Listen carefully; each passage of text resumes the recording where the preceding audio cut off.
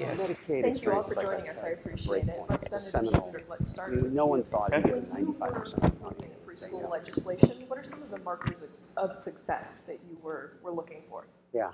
Sure. Well, first I wanted to pass it. I mean, that was kind of like the important thing. You know, pre-K education All right, so I'm in gonna the see you at state the of airport. Texas Yeah, has so- been so- around so- a long time. And what was interesting is that there's a lot of garbage noise around what was happening with pre-K at a federal level, which I'm sure that we will talk about, and what the ideas of the current administration has on that. But it got a little confusing with people because they thought, oh, here we go, we're going to put universal pre-K in the state of Texas. Oh, this is horrible, and unfortunately, in the state of Texas, a lot of people don't read the bills, including many of my colleagues, and they didn't understand what was in the bill. So the reality is that pre-K already existed in Texas. A half a K pre-K would already exist for about 50% of the population, and we're spending, oh, by the way, about $800 million a year on it. And when the governor came to me, we had some ideas on pre-K, but when the governor came to me and said, look, we want to work on this, and I want a high-quality pre-K program, and keeping in mind, this was the #1 emergency item for him. So it was the #1 priority for him is pre-K education. And so we wanted to look at it and say, you know, what has to go into the mixing bowl to make sure that it goes well. And you know, we look at it and say, you know, making sure that we get some results. And we're not talking about standardized tests or anything like that. We're talking about making sure that they're following the TEKS, making sure that we got good quality teachers in the program, because in some cases they don't have the qualified teachers in there. And regardless of what people say, you know, the teaching of those kids, you have to have qualified teachers in there. So we wanted to make sure that we had that associated with that. Measuring it, you know, some of the things that got in the bill, and we can talk about it later, some other things that got in there. But really just kind of looking at the results. Where are we spending the $800 million on? Is it daycare, or is it actually, are they learning something? And we wanted to make sure that they were learning something. So that was kind of the starting point. Right. And Dr. Doggett, I'd love to go to you next. When we're looking at the national level, there's been a push to expand pre-K. Not all of these programs look the same, and I don't think that the government is saying they all need to look the same, but what are some of the critical components for making sure that kids are learning? Great. Well, first I want to thank you, Emily, and thank the Atlantic and Heising-Simons for doing this, and my colleagues in San Antonio who've done an amazing job with Pre-K for SA, and Kathy Bruck, who's led the effort. She's done an incredible job. We're trying to back you up at the national level. We think it's important for the federal government to work with state governments, to work with local governments, to make sure that every environment that children are in, whether it's home, it's a child care center, or it's a pre-K center, and in beginning at birth is a learning center. I think for so long we've said, this is child care, this is Head Start, this is preschool, and we haven't realized that for children it doesn't make any difference. They all need stimulating, exciting, hands-on, active learning environments from birth on. And so at the federal level, the president has come out very strong for preschool for every 4-year-old, not just those at risk, because every 4-year-old needs to go to preschool. We want to work with states to build that, because you're right, there's not one size fits all. But we also know that kids get to preschool behind. And we need to do more for infants and toddlers and for 3-year-olds. And so we've done that through increasing funds for Head Start. There's a new Head Start Child Care Partnership, which is increasing the quality for infant care. But we need to do a lot more because we're only getting started. Right. And Mr. Perez, for many of the cities and states looking at expanding pre-K, buy-in from businesses has been critical, but it hasn't always been easy to secure. And I would love to hear you talk about that a little bit and how you're kind of selling this to businesses. Sure. Well, thank you, Emily. I will tell you, indeed, it was a hard sell, but I think that our former mayor, Julian Castro, was very smart in assembling a group of business leaders, community leaders, individuals that he assembled and said, we have 1/8% sales tax left. We want to maximize its use. What is the best and highest use of that dollar to enhance the opportunity for this community long term? And after months of very serious analysis, visiting other communities around the country, bringing in experts, the panel landed on high quality, full day pre-K as the best opportunity for a city like San Antonio to take our citizens to the next level. And again, it was a hard sell. We had to then be convinced as a business community, as a Chamber of Commerce, that this made sense.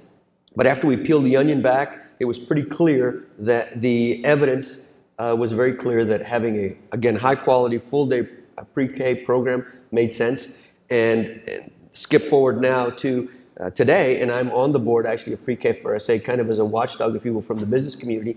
And I'm even more convinced now that the work that we're doing as a board and the quality of education that these young ones are getting is the best and is going to be, I think, long-term excellent for the community. Councilman, you've been backing Pre-K for SA, but do we have a sense really yet of how the program is going? Well, indeed, the program is going as expected. In some quadrants, it's exceeding expectation. But I think the one that is of best interest to all of us, I think we can all recognize that we've got to select the right children, and that's pretty well predetermined, right? I mean, the kids that are at risk and the like. We also have to make sure that we have the best teachers, and we have hired master teachers and folks that are being, caring and have the ability to deliver what we want. The key really to the success of this program is really on the parents, the parent engagement. I think that's what's going to give us the sense of success and continued success, because it's not only for the one child that we have in our classroom for that year, it's the children in that family that come behind them that we have now taken that parent and made them an engaged parent. That's going to be the measurement of success. We're going to measure success by virtue of test scores, performance in classrooms and things of that nature. But as a society, what we have to do is measure what the level of engagement is from our parents, because that's going to be, quite honestly, all of us that are in education or in government or in municipal or state, federal government can only do so much. It has to happen at the family unit. It has to happen with that level. So I think it's that third leg of the stool, and that's the parent involvement and engagement. Continued engagement is going to be the measurement for success. It seems like that is a critical component of this Pre-K for SA, that there are some wraparound services being provided at these centers where parents are involved. They may come for healthcare. They're encouraged to volunteer. So it does seem like it's a priority here in San Antonio. But Dr. Doggett, I'd love to go back to you for a moment. Dale Farron out of Vanderbilt has done some research where she doesn't necessarily suggest that preschool is a bad investment, but she suggests that we don't necessarily know it's a good investment, especially for poor children. And I'd love to get your response on that. Well, I hope everybody looks at that study, because I think it is a wake-up call for all of us. It shouldn't be ignored. It really needs to be used as a call for action. What happened in Tennessee is they didn't tend the program well enough. They didn't have a feel for what direction. They didn't make sure that there was continuous quality improvement. They didn't have families engaged as we have in San Antonio. And so they didn't put in place the continuous quality improvement that was needed. And I think that was a problem. We do know that preschool works, but there are a lot of buts. But it only works if it's high quality, and you've got to have continuous quality improvement. You've got to fund it better. You've got to have the high quality teachers that we've talked about. In Texas, we have a problem because we have a pre-K to 6th grade certificate. So someone who wants to teach, thank you. So someone who wants to teach 6th grade is very different from pre-K. And in pre-K, we want kids doing active learning. And so if we have a certificate that's P through 6, it puts a whole lot of pressure on the school district to go and get the pre-K teachers the training that they need, instead of asking universities and the state to change the system. And let's make sure that our teachers are coming out of their university, 4 years of a university, or even getting a master's, with the skills they need to walk right into a preschool classroom. So they didn't have the quality improvement that they needed in place.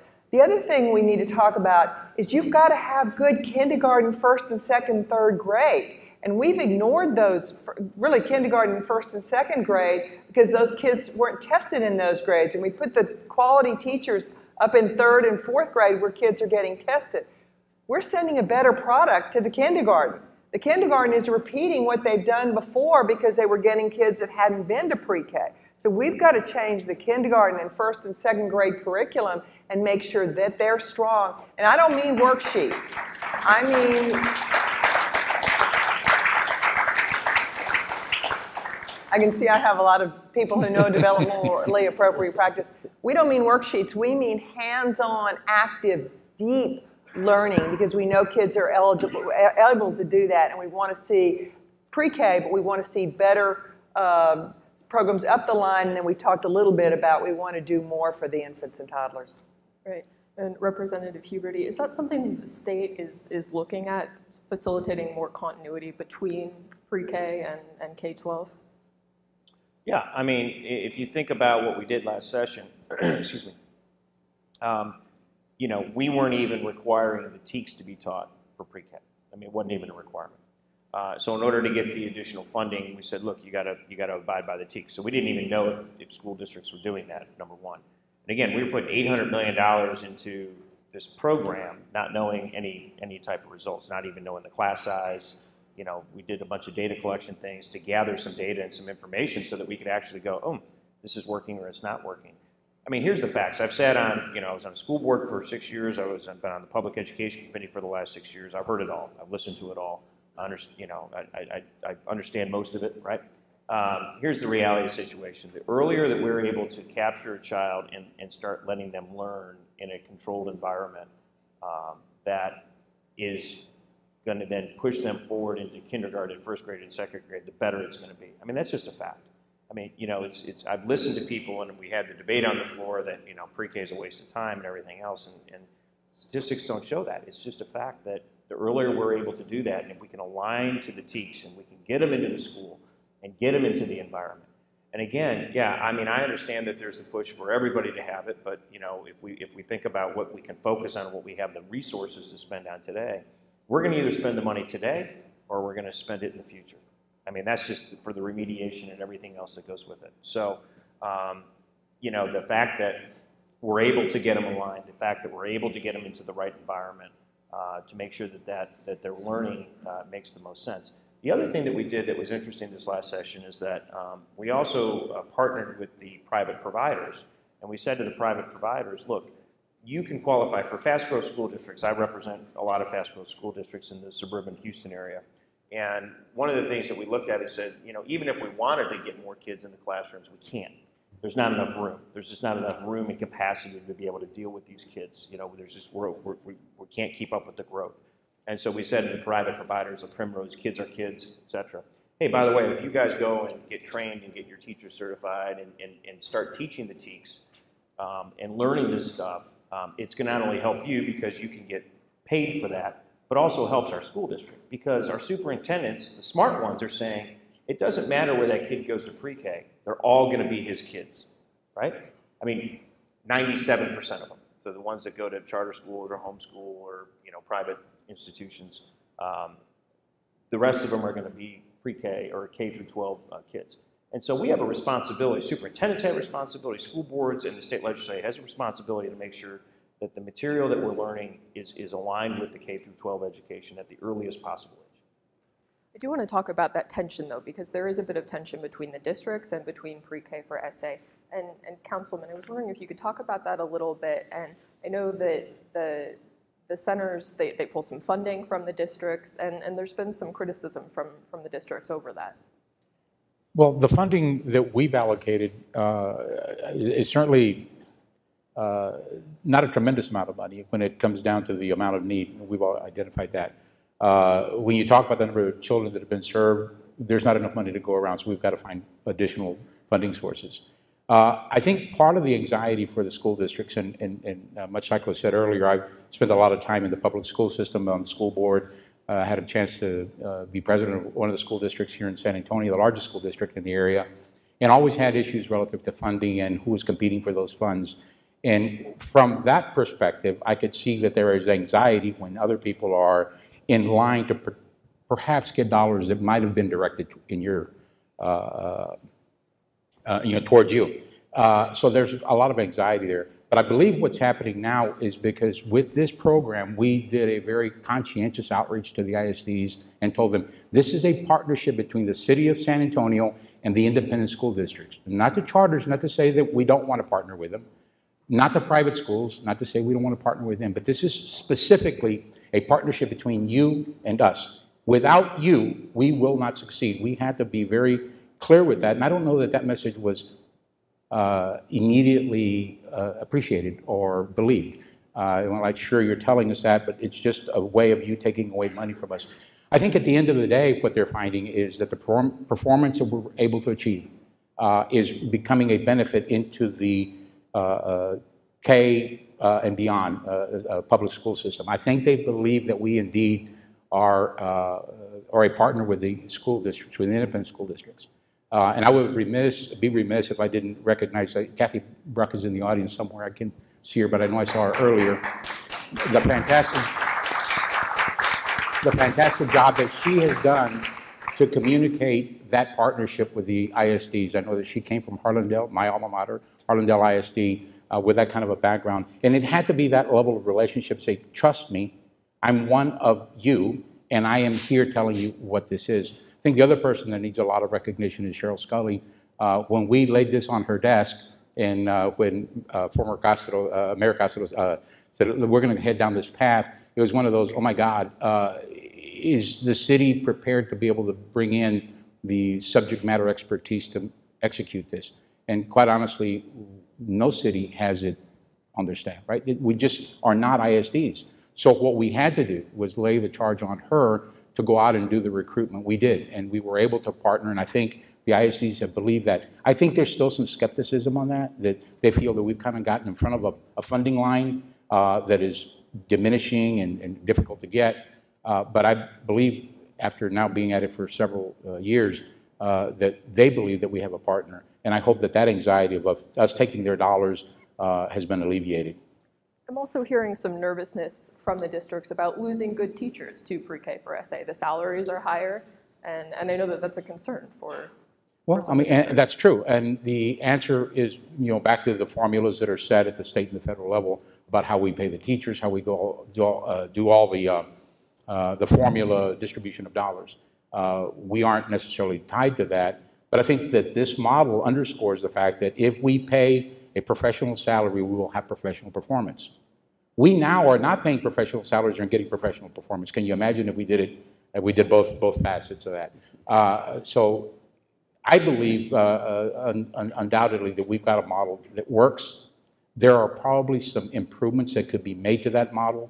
There are notions, for example, the concept of looping, perhaps taking some of the children, some of the teachers that are in the pre-K that have had the experience and then moving them into the school districts. Logistics are a little tough on that, but being able to have them move with their children and not have that discontinuity of when I've got them in pre-K, then I get them into kinder, somebody else, another very competent individual is going to go in there and hopefully take that lesson plan and implement it correctly with that child. If we had some methodology of keeping those teachers with those and we were able to figure out the logistics of it, that may be helpful.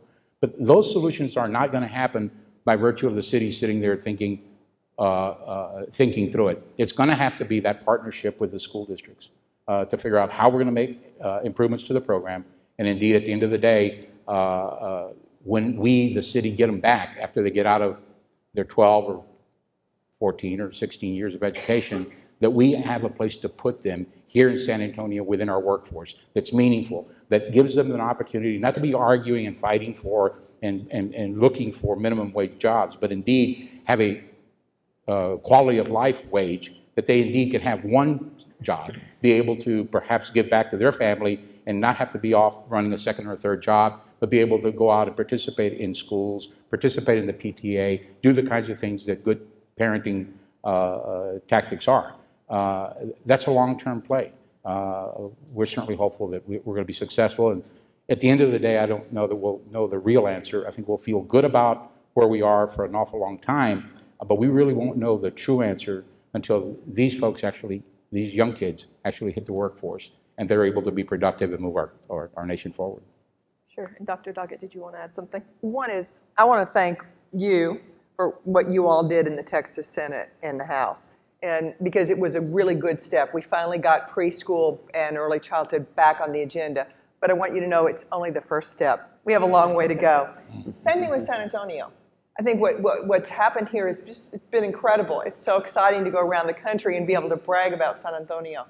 But it's only a first step. We know there's money for 3-year-olds that can be pulled down. It's sitting there at the state, and you can pull it down. We know that most children are out there in child care centers, and so the representative had a really good point that we need to use a diverse delivery system that's in place, because lots of kids are out there, and if we can improve a setting in a child care center by adding more money for 3s and 4s, then we will improve it for the infants and toddlers as well, because you'll have certified teachers there, you'll have training, we'll start building the system that we really don't have. We don't have a system right now. We have a conglomeration that we're trying to piece together, and there's no wonder that there's tension in the system, because we're all fighting for money, and the whole system is underfunded. Right. And do you think that 1 year is enough? I mean, we're talking a 1-year program right now, and is that enough? No, there's no silver bullets in this, and 1 year is very, very important. And we fought really hard for it because we thought that was a place to start, but it's just a starting point. We need to do 3s, and we need to do infants and toddlers, and then we talked a lot about family engagement. That's critical. We want families engaged in schools, but we want families talking to kids the minute those babies are born. We have a new baby in the Doggett household.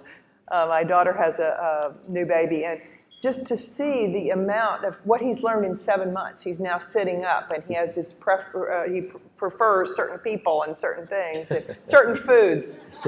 And you know, there's so many babies born where the parents think, oh, they're just a baby, I don't need to do anything, and they get ignored. So we have a long way to go. We've taken a good step at the state level, we've taken a good step at the city level, we're working on the federal level, we have a long way to go.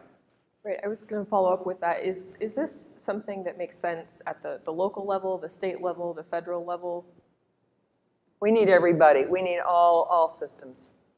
Got it. Do you agree with that, Representative? Emily, if I could add, you know, one of the Sure, things that's absolutely. baked into this SA program is we have competitive grants to allow for child care centers, for example, to apply for these dollars that we have to be able to provide additional training. Because we know that in order for the entirety of the community to reap the benefit, everybody needs to have a higher level of ability to be able to teach these young people. And so we are in the midst of these competitive grants. This will be the first year that we're awarding them. The parent engagement, again, a very, very important part. So it's a multifaceted opportunity that has quality, high quality, full day baked in from the very beginning. And so it's a very innovative model, and one that we think can be replicated and should be replicated. But of course, at the end of the day, we'll know if it works when we measure these young people in the 3rd and 4th grade to see if indeed it has translated through.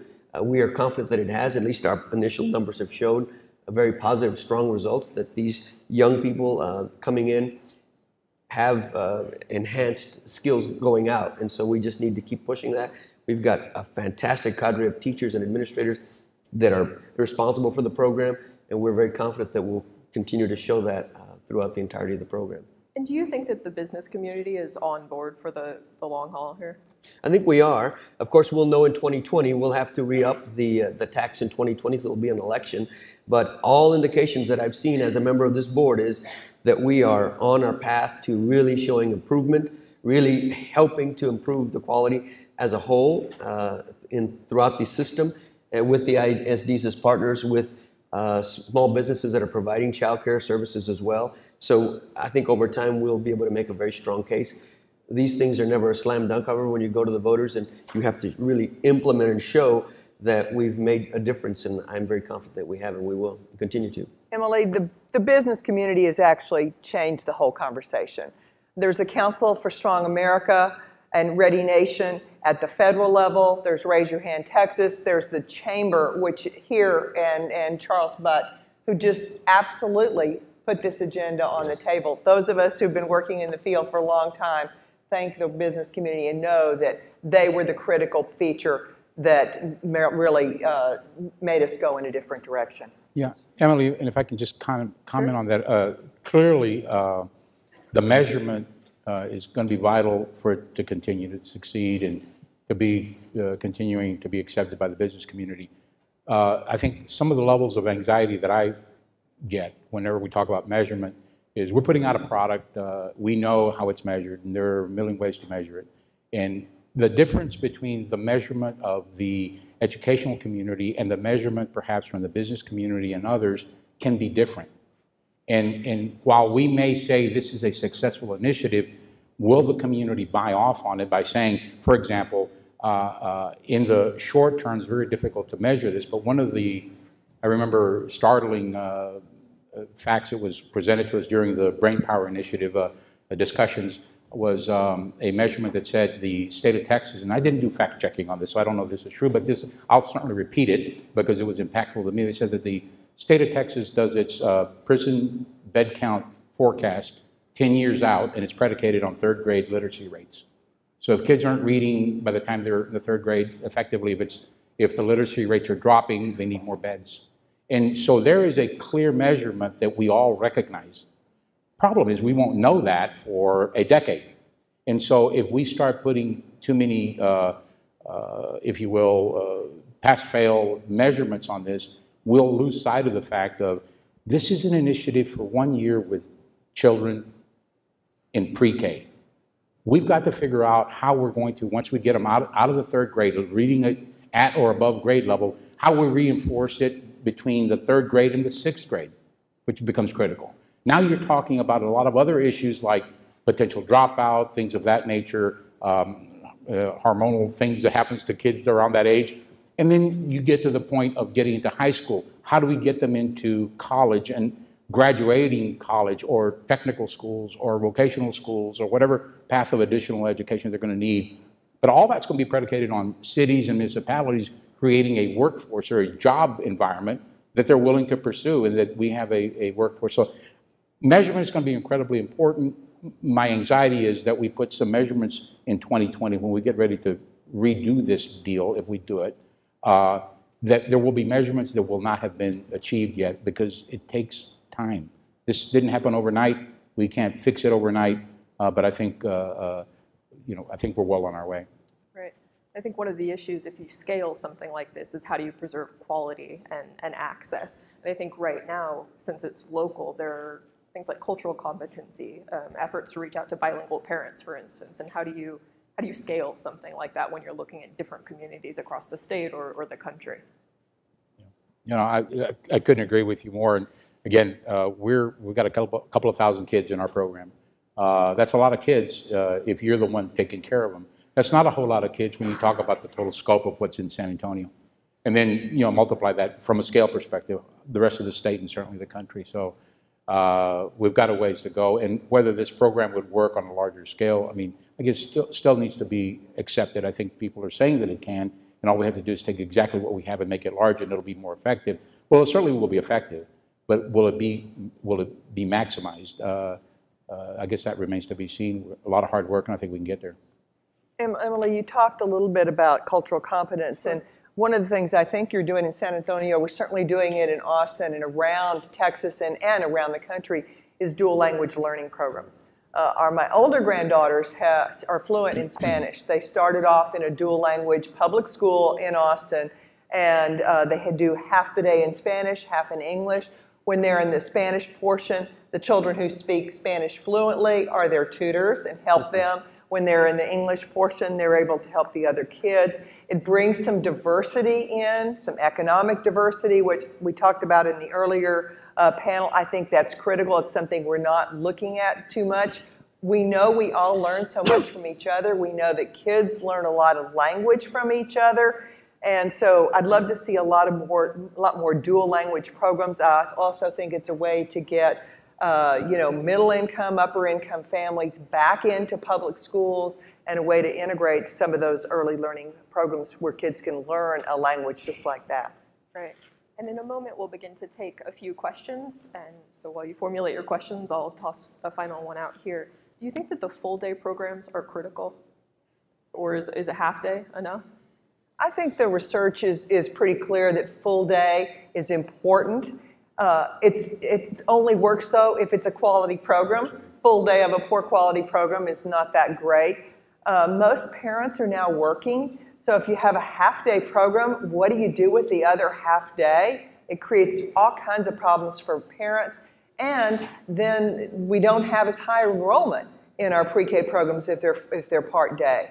So I think we need to move to full day, but we need to make sure that that full day is a really great learning environment. Do we have any questions in the audience?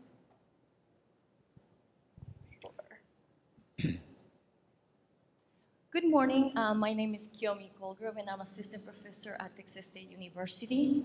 I'm really interested in Latino immigrant families and the relationship they have with the schools in the United States.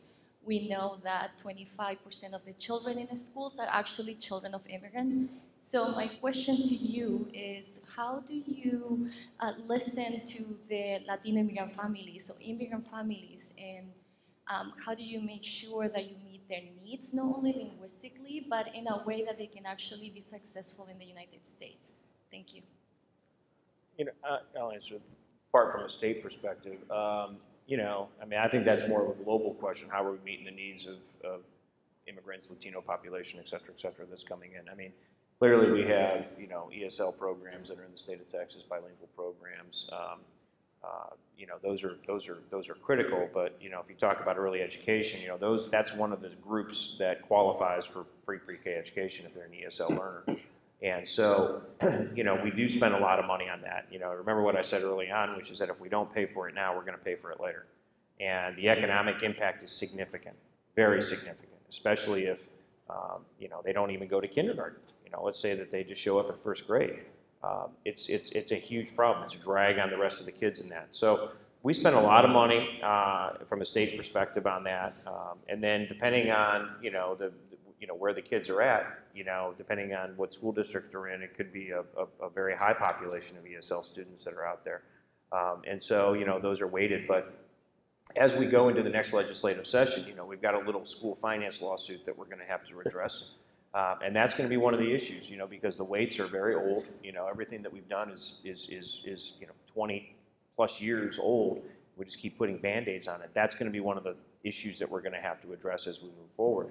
And we recognize that it's going to be critical and it's going to be important.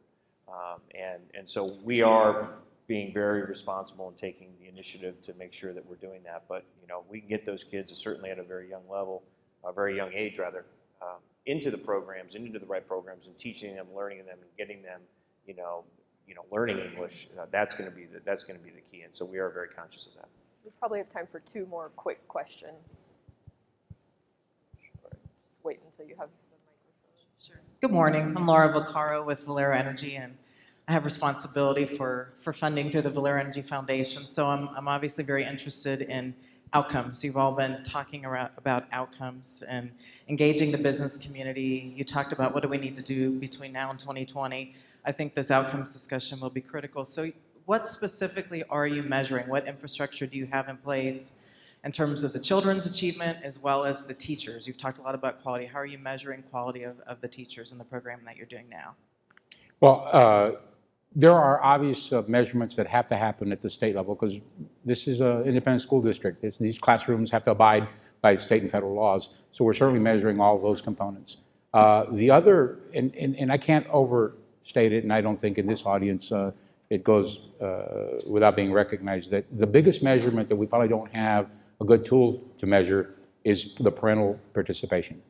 You know, there's no standard at the federal or at the state level say, you know, what a parent has to do to be deemed as a engaged parent. I think that that's going to be, without question, the biggest success component. At the end of the day, when we start looking at this several years down the road, we say because we were able to get parents more engaged and more involved, we were able to teach children and then have it reinforced at home. Not only did we do that, as I mentioned earlier, we were able to generationally make a difference because that child probably has a brother or sister coming up behind them. I just don't know how we're going to be able to measure that and then validate it. We can certainly make the story and make the case and give examples to make everybody feel good, But to be able to quantify that, I think is going to be difficult. And that's why I said earlier, one of the anxieties that I have is as we start to measure this to say we're going to do it again, that they say, but you didn't hit my mark. And the answer is, I don't know how to hit your mark. What I would ask then is turn it around and say, you need to have, and like Valero does, be a good corporate citizen, get engaged in that campus, and don't have people tell you how good it's doing. Have your own people come in, validate what the process is, and is it working? And oh, by the way, and if it isn't, then make suggestions and get engaged. That's going to be the measure of success that I think is going to be the toughest to validate and to quantify.